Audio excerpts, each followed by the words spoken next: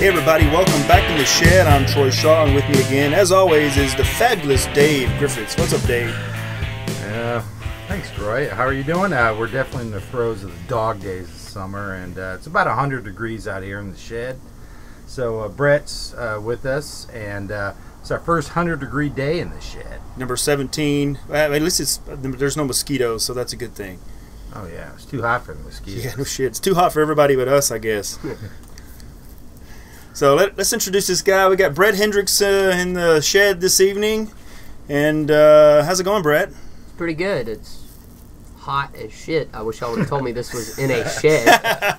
Well, I'm in jeans and a cowboy hat. And it's like, hence the name In the Shed. Yeah. With two D's, just like Brett with two T's. Yes, yes. I learned that today. Yes. oh yeah, my brother told me about that. He called me. Yeah.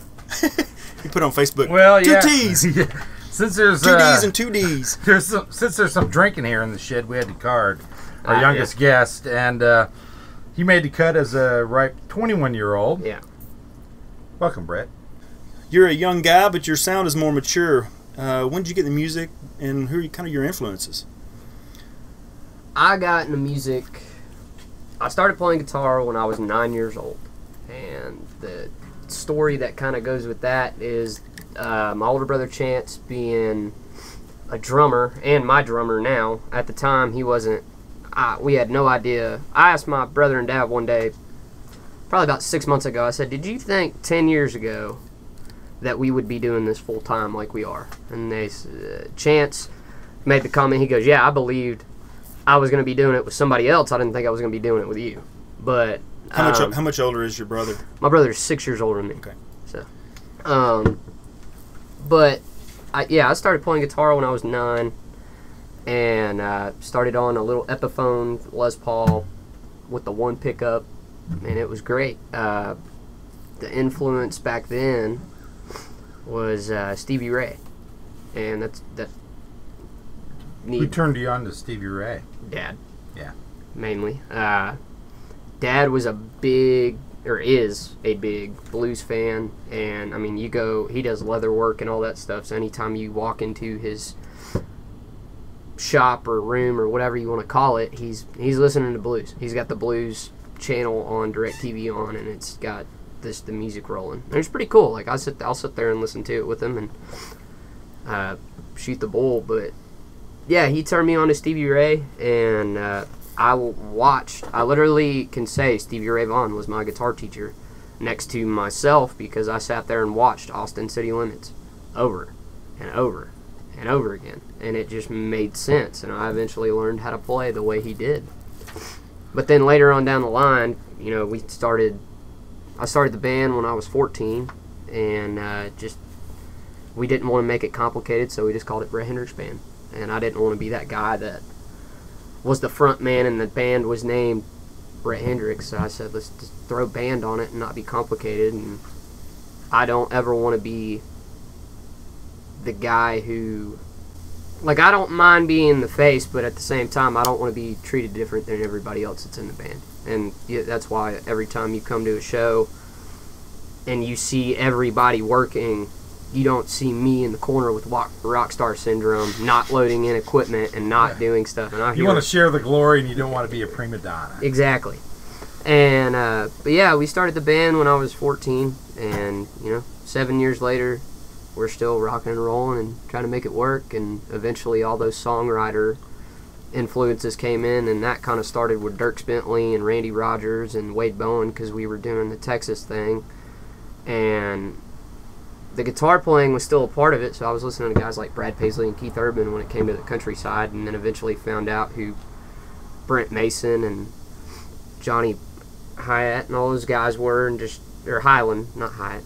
And John Hyatt's pretty good too. Yeah, he is, but Johnny Hyland is blind, chicken picker, and he is amazing. And but yeah, lately it's been, if you listen to some of the stuff that's on the new record, and even the stuff that I plan on putting on the next record that we do, it's more Jason Isbell and Ryan Adams and some of the newer. Yeah, those guys are my favorites. Yeah, Wade style stuff, and they're incredible to me. So So Yeah, Isabel especially. He's blown up right now. yeah, and he very much deserves it. And me and Nick Dinner were actually talking about that the other night. We both agreed, you know, we love his past album Southeastern, and but even his new stuff is more. His new album is amazing. It is amazing, but it like Southeastern. If you go listen to it, some of the songs are so edgy. It's like, why would anybody want to listen to this? Because he's got a song called Elephant, and it's one of my favorites. And I played it for a girl this morning, and she was like, why would you want to play that? The cancer song. Yeah. And it's literally talking about a girl that has cancer. And he's like, just talking about it. And it was amazing to me. I was like, if you can put that in a song, you can put anything in a song. Here's an old picture for you. Oh, Jesus. Where was that? I was in Charleston. It was about 10 years ago. We had Jason played at a party with one of my great friends has this party every year, and that's Shauna from the Drive-By Truckers. That's when they were married. Yeah. But yeah, he played the show there. He's a real cool guy, and I love him. I love the Drive-By Truckers. Oh yeah, definitely. But, I was sad when I heard he left them, but got to look back and think maybe he knew what he was doing. Yeah, and he does. But yeah, his new album, me and Nick were talking about it. You know, it appeals to anybody. There's no song on that album that somebody wouldn't like, and if you don't, he's got a great band. Yeah, the 400 Unit's a great band. Yeah, and he's there's not a whole lot of guys doing what he's doing right now. At least I guess it's called more Americana than country, but he does just had a #1 country album too. So. Yeah, and I kind of laughed. Todd Snyder wrote online. He was like, "The battle is over. The war is over. It doesn't matter." He did it, and he did what nobody else could do, and I completely agree with that Todd statement. Snyder's another one of my favorites. Yeah, all those guys are awesome. Well, so. I ran into you one night at the Melody Ranch, and you gotta say your band was real tight, and I went up and talked to you during your break, and asked you about all the songs you were throwing down, and you told me you had some originals in the set like that, and it's pretty impressive that a guy your age is composing and coming up with songs and not satisfied with just being a cover band. So, right. What's your passion? Passion is music. I mean, really. But like you said, got my age being able to do that. Every time anybody says that, I look back and laugh at Brian Brown and Brad Wilson. We did a contest with them for that Red Sea thing they did at the Hog Creek Ice House when it was open. And I was 16 or 17 then. And yeah, because that place has been closed it's been a church now for a few years. Yeah, but we did that competition, and I was playing a lot of... It was a original competition. Like, you could not play covers unless they told you could. And, of course, we did Baby Got Back in their turnaround contest that everybody loved and still request to play. Was that a cowpoke version of Baby Got Back? It was what I call... What we did was, to me and to a lot of people, incredible, because we took they threw us a curveball and we threw them a curveball right back, because nobody knew that in the competition that we were going to do that. And I remember we did Baby Got Back, Chris Lowe did Crazy Train. I think one of the other songs may have been some other rap song. I don't know. It was rock and like heavy metal, and those were the two genres you had to pick from. And they just had pieces of paper out in their hands, and we walked up and grabbed one.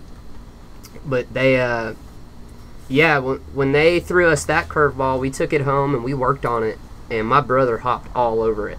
And did he do the vocals? No, he did not. I did all the vocals and everything, but he had this idea after hearing Baby Got Back, and I didn't even think of this.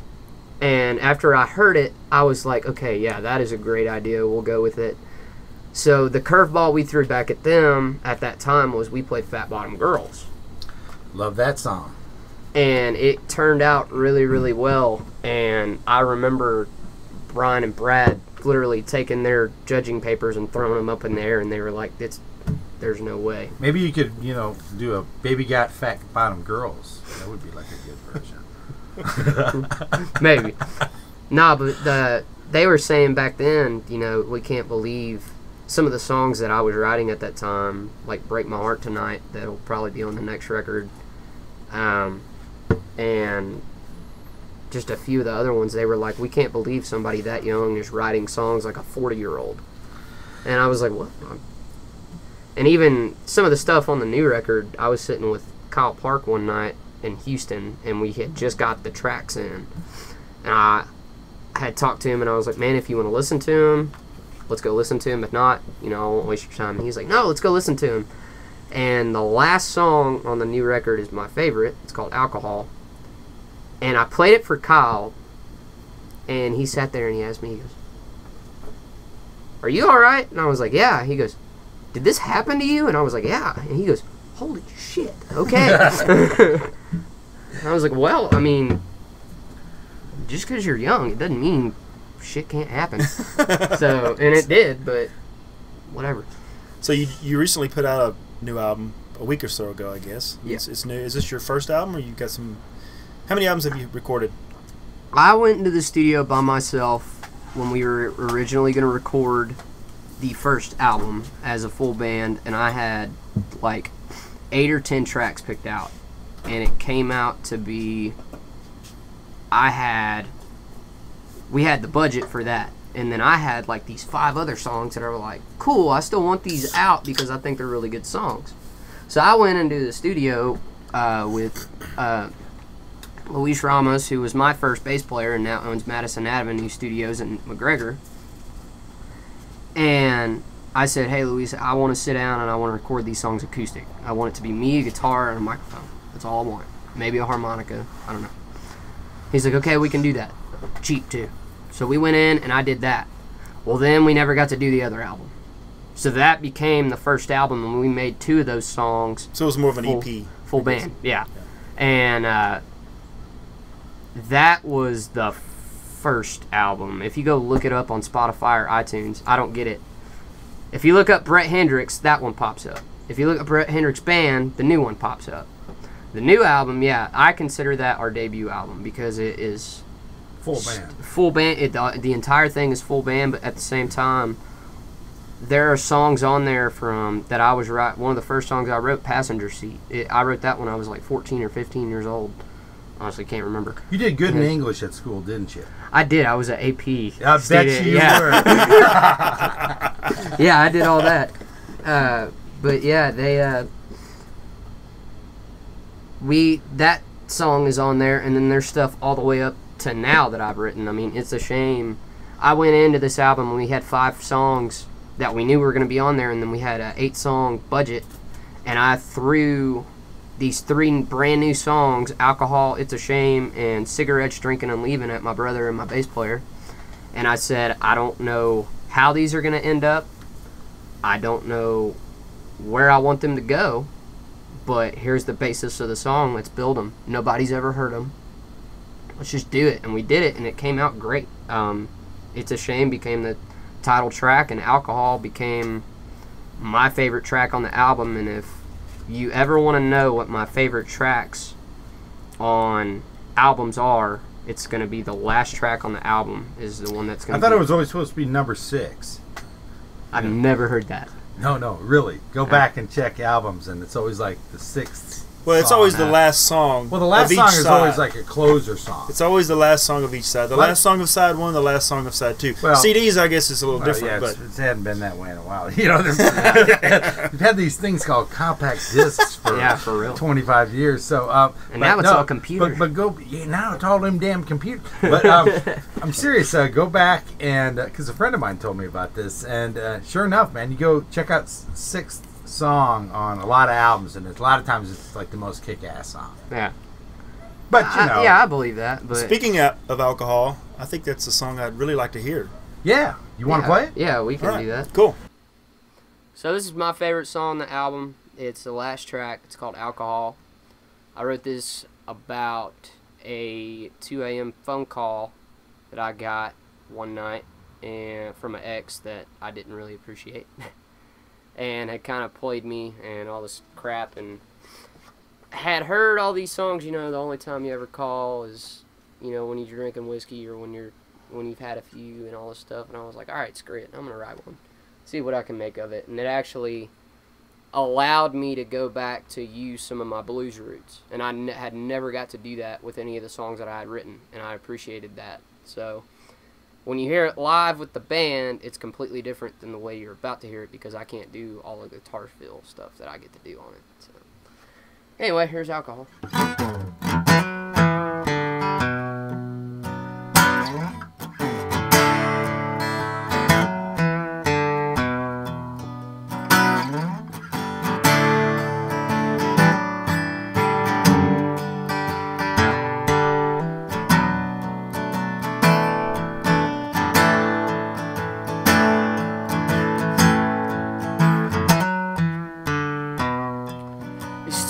In the morning, it's time for the last call. You got liquor on your breath, you're picking up your phone.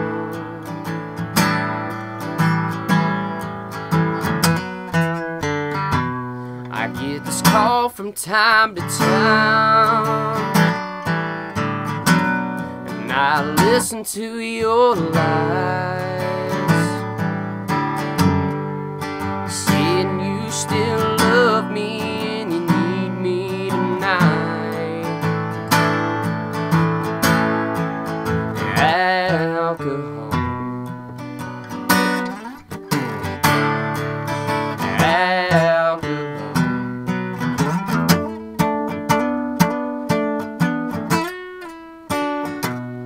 Put my faith to the test.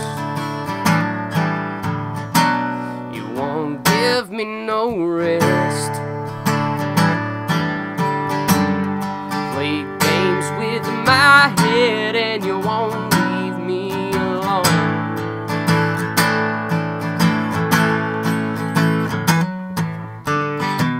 You had 3 other men I never knew about them, but you took us all in and left us at the bottom of your glass.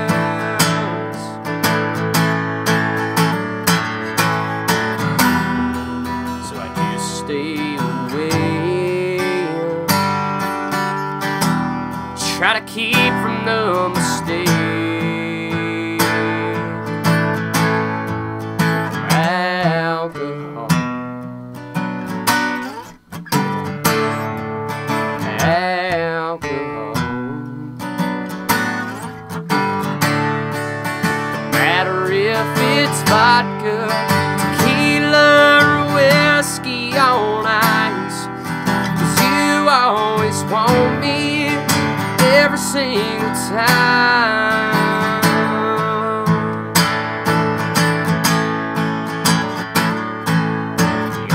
Time you ever call is alcohol.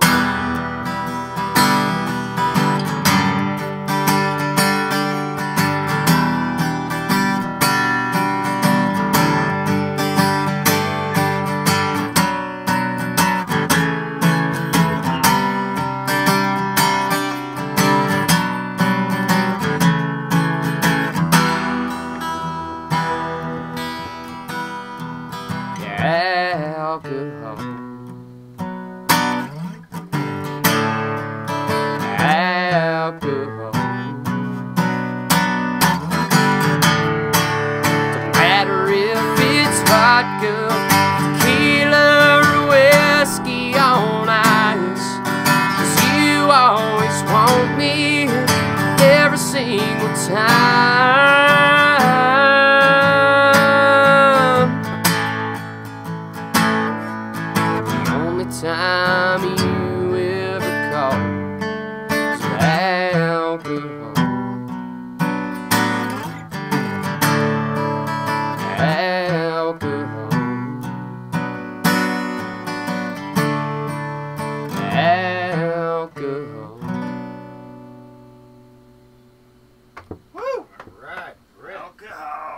little hot. Well, any song with the word alcohol in the title is an awesome song in my book. So. And it fits here in the shed. Yeah. Well, you know, I thought I'd broach this subject with you. There's a whole lot of what I call shitty country music. It seems to be the trend these days, you know. Luke Bryan, Florida Georgia Line, Sam Hunt, and they're all over the airwaves. And now, I mean, what do you feel about this? Or are you kind of a big tent guy and it all fits? As a country guy with a blues angle. He's thinking, folks. He's thinking. Yeah, bro. He's rubbing his chin thoughtfully before he spews out his answer. So let's hear what he has to say. If you consider Sam Hunt country, I do not consider you a country music fan. I respect what he does, but is not country. If you show up on stage with tight jeans, a backwards ball cap, looking like basically a white version of Bruno Mars, then no, you're not country music. It's okay if you are Bruno Mars. Oh yeah, definitely. Bruno Mars is amazing. I have complete respect for that guy. Everybody loves Bruno Mars. He's not country music. Yeah. And he doesn't call himself country music. Yeah, that's exactly right. So that's my Sam Hunt spiel. Luke Bryan, when he started out, he was good. Some of the new stuff is still good. Other parts of the new stuff, mainly the singles that you hear on radio, no, they're not. They're pop. They're pop country, and you can have a genre called pop country, and you see all the crap online with the memes of, you know, Waylon and Willie and Chris Christopherson and all those guys, and they're like, "Son, that ain't country. I don't know what Mama put up your ass or whatever." You know, just shit like that. But at the same time, it's like, he's making a lot of money. yeah, and there's nothing wrong with that. If people like it, people like it. And don't get me wrong, if you're a Luke Bryan fan, be a Luke Bryan fan. If you're a Brett Hendrix fan, be a Brett Hendrix fan. If you're a Jason Isbell fan, be a Jason Isbell fan. It doesn't matter. If you like music, more power to you. Well, yeah. So but at the same time, don't call it country music if it's not country music. I don't call what I do country music. I call it Texas country music, which is a completely different thing.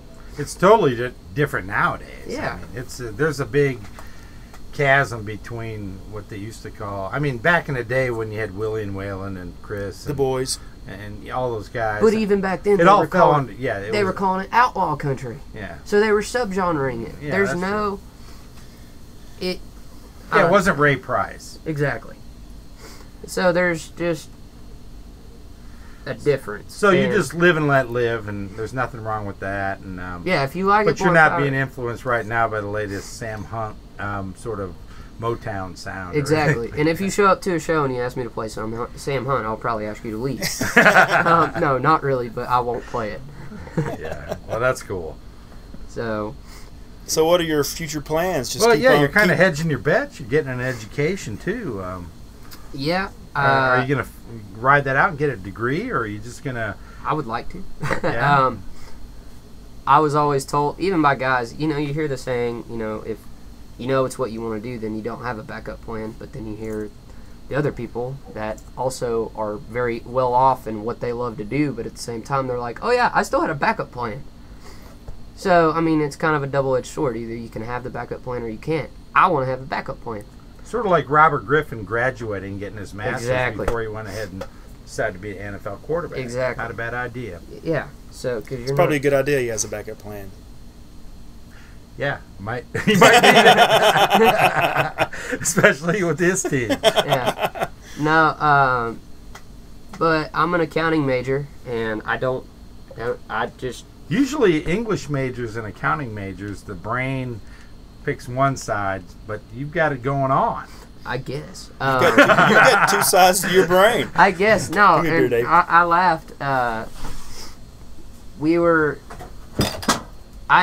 moved back. I used to live in Nacogdoches, and I went out there to SFA, and I had my fun, and was a marketing major, and was still doing business and learning how to pursue this on a larger scale. But I moved back home and didn't really want to do marketing anymore because I realized how You make more money as an accountant. But yeah, trust me. well, yeah, that too. But at the same time, it was honestly kind of boring. At least the classes I was Really? taking. I've always heard accounting was like it was a panty dropper. Yeah, for real. No. Full of hookers and blow. Yeah, for real. Hookers and blow. No, I did accounting mainly because I like money. I don't know really who doesn't, but at the same time, it was a money puzzle. It wasn't math. It's math, but it's not math where it's like x plus y equals z. I hear you. So I'm not doing algebra. I'm doing, hey, where did this $100,000 go that has disappeared? And it's like, okay, let's go here, and this guy's screwed. So how long you got left before you can graduate, or are you just gonna about be 2 years. You know, you're going to be on the what we used to call the perennial student plan. That was me. Was that you? Yeah. It took me 5 The years. guy that keeps showing up every. It took me 5 years every to graduate from a 2-year college. So. Yeah. All right. No, Well, I'll he's be, a romancer, so you know he had a lot of other things on his plate. Yeah. No, I'll be done with just the associates, whatever it is, in December. I think it's a associate's degree with that specification in business or something along those lines. I don't know the exact term for it. And then I'll be going to the Tarleton through MCCC, to get my accounting degree. And I Good for mean, you. if it all plays out, you know, I get it, I'll be happy. If not, well, and I'm playing music, then I'll still be happy. So. Well, you got those credit hours in the bag, Yeah. and you know if you go down that long and lonely road where you got to go through rehab and then you got to check out, and then you go ahead and you can always re-enlist, or when you're in the can, Yeah. you can go ahead and get your other credits and then graduate. That's right. Or actually get out with a degree, as That's they right. say. That's right. It's free now. So Yeah, right. No. Thanks, pe- Obama. yeah, for real. Yeah, and the people that know me know I'm the biggest drug head in the world. No, I laugh. You know, I was talking earlier. You know, we go play these jams and stuff, and guys on stage, and they would be singing these songs. And, you know, you throw these hook lines in there that are just screwing with people in the crowd. There was one night a guy threw out this line, and I think it was. If you like cocaine and you know what I mean, ask Brett Hendrix and he'll know where it is, or something like that. And I was like, I've never done that in my life. I don't even know where you would begin to get it. And just all that I think stuff. I'd see a defamation lawsuit and it works. Yeah, for real. No, but they all that stuff, you know, I'm not a drug head. I don't. And if you are, I mean, and that's fine. Yeah. more power to you. No, you know, no, whatever no. makes you happy. Clean up and get a day job. Yeah, no, that's what makes you happy, you know. So you're playing gigs Whatever. around, you know, Waco and other. Where else are you going? You getting out of state anywhere, or? We're working on it. A buddy of mine is actually moving to New Mexico, so I'm hoping to kind of hop on his tailgate and play somewhere out there. But we've played in Oklahoma. We played in Idabel at a casino, and then we played up by Durant at Windstar. I mean, not Windstar, Choctaw. Yeah. And we played at a little club up there. You played Choctaw Bingo when you, the song when you play up there? No, I did not. It's great. It's a long song. You'll never learn all the words. I didn't even know that was a thing, so I have to go look that up. No, but yeah, we going to Nacogdoches, it kind of helped me out there, and I've played out there at Bonita Creek College. I actually used to work there. That was basically the equivalent to Melody Ranch and Wild West out there. So I got to see Ronnie Millsap there, and I No think way. that's the #1 concert I'll never forget seeing there, because it took them like 10 to 15 minutes to get him up on stage because he's blind. But I mean, and there's nothing wrong with that. But at the same time, he literally sat down, played 90 minutes, never stopped, and it was one of the best shows I've ever seen. Well, he's a pro. He was a graduate. But he of- was still like, I think he's 82, maybe. Is he that old or now? 70 Yeah. something. Late 70s at least. Somewhere in there, and it was incredible. And all of his songs sound great. And He's got a great voice. yeah, so I gained a lot of respect for all that. But, you know, like I was saying, you know, I've had luck out there. We went out and played in Stephenville with a buddy of mine, and we've played down south. And right now we're trying to work more West Texas and up north. And Any memorable gigs? Something that really stands out? memorable gigs around here. Or anywhere. Anywhere. Yeah, mainly the fair around here. Playing with Lee Bryce, that was really cool. Then we got to play with Aaron Watson at Melody Ranch right after he came out with his most recent album. It was completely sold out. William Clark Green is a good buddy of mine. We've played a few shows with him, and he's always a lot of fun. That's not really a memorable gig. That's more just a memorable night after he played the Zach and Jim Blowout. We got a little hammered, and it was pretty bad. There are people that hear this, they'll remember the Snapchat stories about that night that were pretty funny, that I got made fun of for about a month. That was there video to go along with that? A few of them, yeah. Yeah. God damn this age we live in. Yeah, for real. You You can't can't do even take a anything piss anymore. without being on YouTube. Yeah, no. No, we woke up in a hotel room hallway, and there was an empty bottle of Jaeger between us. And I looked at Will, and he's on the phone with some girl talking about pizza. And Sure, you want your dad and mom to hear this? Oh yeah, they're fine. Okay. They know this story. He's sitting on the phone talking about pizza, and I looked down at this bottle and I said, Will. And he's like, pepperoni, what? And I look at that bottle and I said, did we drink all of that? He goes, yeah. Every last drop, yeah. God, I hate you. I hate Jaeger. Oh. God, So for the horrible. fact that I don't even remember that was exciting. If you would have had Periscope at that time, For real. man, you could have got some followers. Probably. No, but, I've had fun with those guys. Mainly, memorable shows come and go, but the friendship. Let's kind of do the opposite here. What's the shittiest show you ever played? What's a show that you showed up and like nobody showed up? That happens a lot when you go play acoustic. Shittiest show we've ever had. Because we played a show in Killeen one time. Let me tell the story real quick. And I don't even remember the bar. This was like 15 years ago, or longer, 20 years ago. And there was two guys in the crowd the whole night, and they loved us. Man, they got on stage and sang songs with us and everything. And then we're done playing. We go next door to the bar area, and the bar's packed with people. I'm like, did you not realize there's a band next door? Well, we still got paid. Maybe they did, and That's probably what happened. They said, "Hey, maybe close they're the there. fucking door." Yeah, right. No, they. That's the worst jukebox I've ever heard. No, I think the crappiest show we ever had. Like, I mean, I had turned. when everything was- goes wrong, Yeah, no, guitar's no. out of tune. Yeah. You got a bad connection. You can't hear yourself. Yeah. No, I think we did it. I won't say the exact name of the town because it'll probably give it away, but it was down south just a little bit. It's in the Waco area, but it was down south. Temple? Lorena. No, it was not Lorena. That is my hometown, so Yes. yeah, we didn't have a bad show there. But we did play this show in this town at this bar, and the person who owned this bar promised us all this money. It was supposed to be my birthday bash, and I think 7 people showed up, and every one of them were my family. And what made matters worse that night, because nobody showed up, she didn't want to pay us. Yeah. And then on top of that, earlier in the night, during the show, at the time, we use in-ear monitors now, but we used to use floor monitors.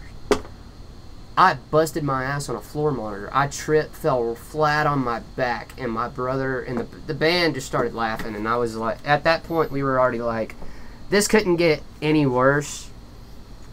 And then I fell, and it was like, okay, it just got a little bit worse, but whatever, we're just going to laugh about it. And those make for good stories later. Well, yeah, and you're young, so you need like 80 more of those stories Yeah. to grow. And I think another one of those stories that was, and like these weren't the worst shows ever, but when I lived in Knack, I did a Tuesday night singer-songwriter night, and these are some of my favorite memories of living out there. There were nights, I did it every Tuesday from 9 to midnight. There were nights it would be me, the bouncer, and the bartender. And we would literally sit there. I would play like 4 to 5 songs, get off stage, and we would sit there and play pool. and nobody would ever come in. No, I mean nobody. It would be us three, and then the owner would come in at like 11:55, and he would pay me. And we would just sit there and we would drink the entire night, and it was great. I'd have friends come pick me up and take me back to the dorm room, and that's called paying your dues, man. Yeah, That's what it is. And I mean, there was nothing wrong with it because I had fun doing it, because those guys became some of my best friends, and but even, you know, some of those stories became songs from those nights, or made it influence. Well, as long as you're having fun, I mean, that's, yeah. To me, playing music, if you're having fun, that's the number one thing. Yeah. Playing music, having fun. The crowd doesn't always matter unless they're having fun too. Open bar tab's always nice. Yeah, Yeah, that helped those situations. Well, have you seen or heard anybody lately that kind of grab you by the horns? I mean, you talked about Jason Isbell, and is there anyone else? Jason and Ryan Adams, they have both grabbed my attention for a while now, and I laugh because my ex hated listening to them, but I would just blare it in the car. How could she hate Ryan Adams? I mean, that guy. Ask her. I don't know. It's probably why we're not. Maybe together she's now. a Brian Adams fan. Yeah, maybe. But she didn't even like him either, because we used to play Summer '69. She'd be like, "What's that?" Yeah. Young. I know how to pick them, right? No. We'll edit that out. You didn't mention a name, so Yeah, that works. it could be any girl. Yeah. Certain people know who that's about. But no, lately. Are you a Sturgill Simpson fan? Yes, I am a Sturgill fan. Big Sturgill fan, and you know, a lot of people don't know who he is. But his guitarist is just beyond sick. Definitely. But here lately, guys that have been grabbing my ears. One that has actually become kind of a friend of mine, Sam Riggs. He's doing pretty well. Sam Riggs and the Night People. We opened for him, and mainly what's grabbing my attention with him is his show, his live show. It's incredible. I've never seen a guy besides Hunter Hayes, and yeah, I'm a Hunter Hayes fan. I'll go ahead and admit guy's got chops out the ass. Exactly. He can play guitar like crazy, and I went and saw him when I was like a sophomore in high school. He played at House of Blues Dallas, and we walked in, me and my mom and dad walked in, and it looked like a Taylor Swift concert because there was nothing but like 16 to 25-year-old girls, and I was just like, well, I got the best of both worlds. This guy can play the shit out of a guitar, and there's a lot of hot girls. You got some young ladies around, yeah. So that's cool. But yeah, Hunter's one of those guys. But Sam Riggs, I've never seen anybody else besides Hunter play that many instruments on stage. I mean, Sam, he'll sit there during a show. He'll play acoustic guitar, electric guitar, fiddle, banjo, drums, mandolin. I think he may have. Well, if you can play fiddle, you can play mandolin. Yeah, but probably. I think one of his guitar players may have picked that up. But I mean, he played all of these instruments, and then he still sang, and he still had the crowd involved, and it was just a great show. And then another guy that has caught my attention lately is Parker McCollum. Been listening to some of his stuff lately. Are they Texans? Yeah, he played at Wild West a few weeks ago. I was actually supposed to open that show, but I had already canceled a show before that at this place that I had to play that night, so I didn't want to cancel twice in a row. So I went ahead and played there. Yeah, that rep will follow you around.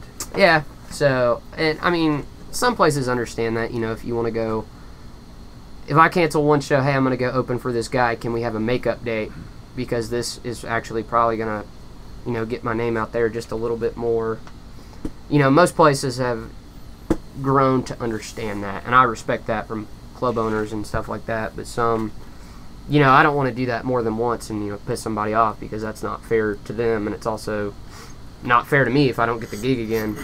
And so I try to keep it to the point where don't burn too many bridges on the way there. So I don't believe that that I have ever burned a bridge with a club, but I don't know, maybe that story I told earlier about that place down south, that may have done it, that one. But clubs are usually the one that burn the bridges. Yeah. So, let's talk about your band.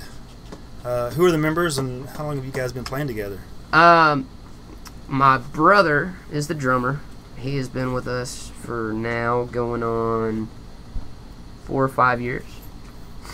And actually maybe 6, because he came in. He was on the road full time when I first started out. He was being a sound tech for a guy named Mark McKinney, and then he got off the road with him, and he came and started playing with me. And I mean, we had a lot of fun back then. We had another guy playing bass, and then eventually got,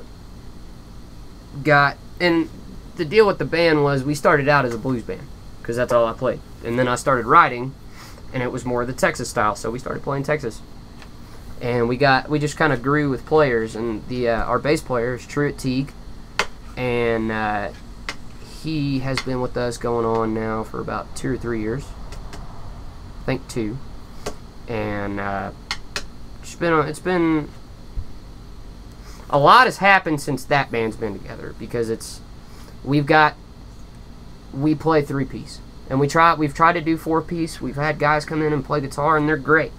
There's the nothing less wrong with members in the band, the better. yeah, it's gonna be tighter, and that's. Well, I've seen a video of you guys playing, and you had an older guy playing slide and lead guitar. Yeah, that's Kenny. Yeah. Kenny Zink. He used to play with us quite a bit. He's kind of, I wouldn't say retired, but we travel a little bit more than he would like, and I get that.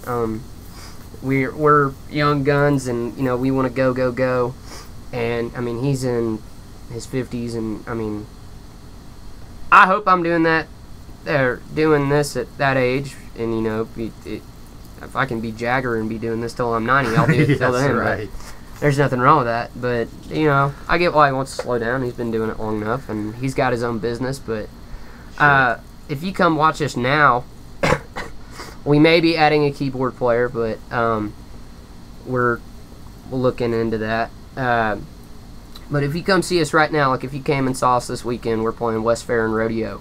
You're gonna see us 3-piece, and it's a great show. I've had guys, even bigger guys like that we go play with and open for. They're like, I've never seen a band sound as full as y'all do. You guys sound great, and the night I saw you were a 3-piece, and that's why I came up and talked to you, because you had a full sound, and you easily switched, were able to do some lead stuff. You were playing your telly most of the night, and you were if it was Millie Ranch, it was good. It was very good. It was a good show, and that's why you're here. Yeah, and that's one of the things, I would love to have a 4th player in the band, because it gives me just a little bit more freedom when it comes to playing lead, and that's what I do. I play lead. I will never consider myself a lead singer before a lead guitarist, or just a lead player in general. And people are like, "Well, you're the front man. You're the lead singer." No, my name's on the cover of the band, but I'm the lead guitar player. I like it being that way. I like being able to do what I can do. And it's always fun to be able to have somebody that can play guitar well enough and know the songs well enough to keep that sound of the core going, to where I can have that much more fun on stage. So. Well, cool. It's starting to cool off a little bit. So I think it's probably to 99 degrees in here. Yeah, for real. Let's heat it up a little bit and play another song for us. Sure. All right. Hey, we want to thank Brett Hendrix for being in the shed, and check him out. You got a website? Yeah. BrettHendrixBand.com, right? Yeah, we got that, and then we got the Facebook and Twitter and all that good stuff. You can find him on there, and you get your songs on iTunes and all that good stuff. Or yeah, Spotify we got Spotify. Man, I laugh when one of my buddies. You getting those big checks from Spotify? Yeah, for real. Yeah. No, I thought you didn't get paid from that, and then I got on. You get like a couple of pennies here and there. Yeah, a couple pennies. I got on, and we just released the other album, and my old album had like $1.43 from Spotify. Cha-ching! And it shocked me. I was like, holy crap, we made money on Spotify. I've made about $10 and something. I checked today on a couple of songs that I've done, and I got about $10 and something racked up. Well, you can't even. It's about time to retire. Well, you can't even buy a 16-ounce beer at the store with that. Well, they won't even send you a check unless it's like $50 or something. So I'm never going to get paid, pretty much. Well, you can always come here and drink my beer. That's what I'm doing right now. All right. So let's thank Brett Hendrix for being in the shed this afternoon and enduring the heat. and he's And gonna. there's a breeze. Here's a breeze. Feels all right. So he's gonna play us another song, man. So in the interview, I talked about those Tuesday nights in NAC, and really, being in the fraternity out there. I was at ATO, and every night was a different night. And I eventually was walking back to my dorm room when I lived in the dorms one night with my roommate, and he made this comment, and he said, we went bar hopping tonight. And I was like, damn, we do that every night. So about 15 minutes right after he said that, I sat down and had already had this song written in my head, and it came out. This was probably going to be the first single to radio. It's called Bar Hopping. So.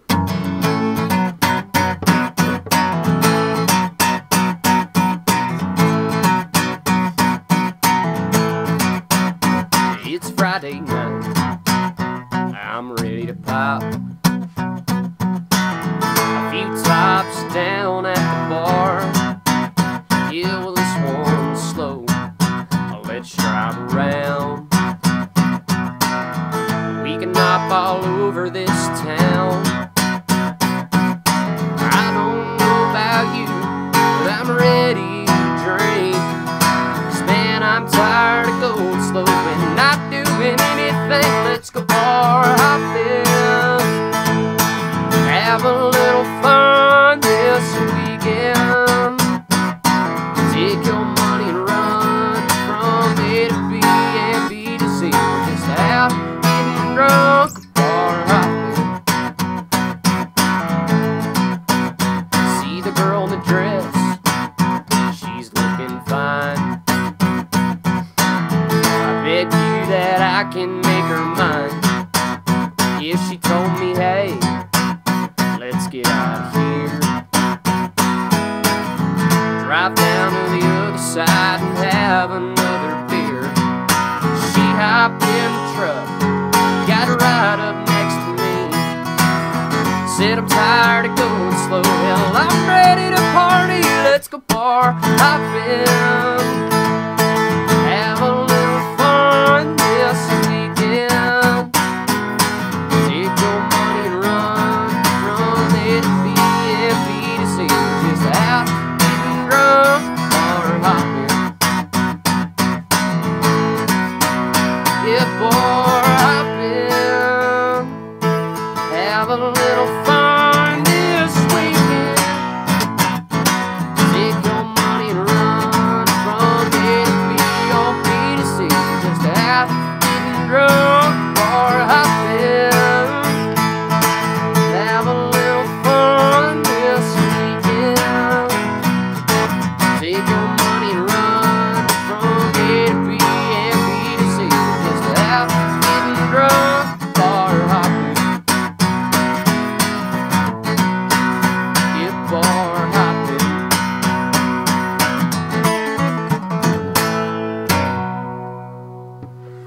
Yeehaw!